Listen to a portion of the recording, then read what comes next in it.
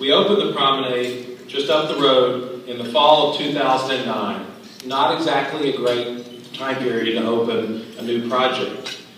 But the project, it's a 600,000 square foot center.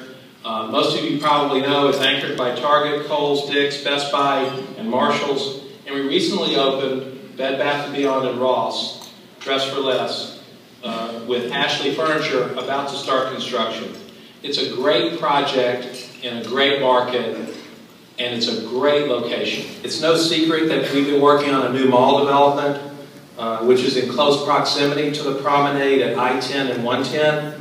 We've secured our approvals for the project, and we're working towards announcing tenants and schedule for the project in the near future. So there's more to come on that project, and there are not many malls being built in the United States now. This is going to be a great one, so we'll have more announcements on that hopefully in the near future.